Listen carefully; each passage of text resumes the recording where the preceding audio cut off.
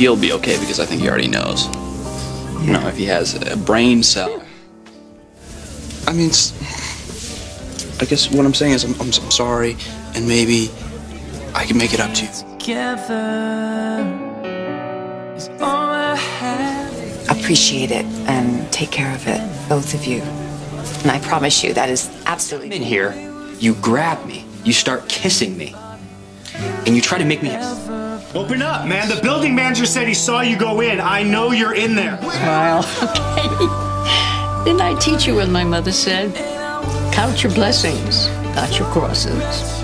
Don't do that. You know what? This isn't about me. This isn't my fault. I told you guys from the very beginning. I was okay with it. I have no problem with you guys. I've known your son for what? A little over a year? Okay, have you ever moved faster than that, Mr. Horton? Now, she probably was my favorite customer. Well, you know, besides you.